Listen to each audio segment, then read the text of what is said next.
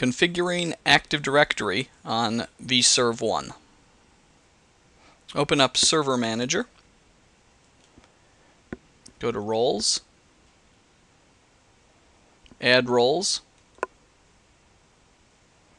Click Next. Click Active Directory Domain Services. Say Add Required Features. Click Next. Click Next. Click Install. Once it completes, click Close.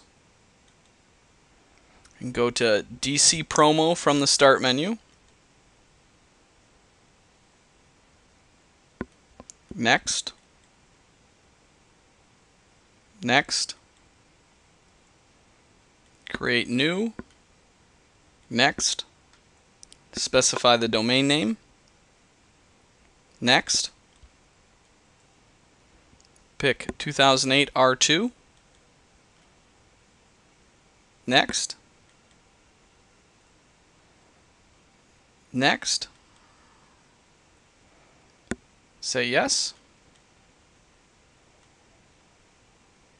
Next. Type in a password. And next. Next. And I'm checking reboot on completion. Once it finishes, it'll start to reboot. Log in once it reboots. If it asks you to change your password, do so. Pull up Server Manager again. Click Add Roles.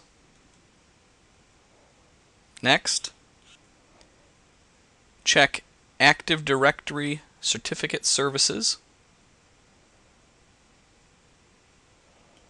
Next. Next. Add Web Enrollment. Say Add Required. Next. Leave Enterprise and Next. Leave Root and Next. Create a new private key. Next. Click Next. We're going to leave these options the same. Do Next. Next. Next. Next. Next.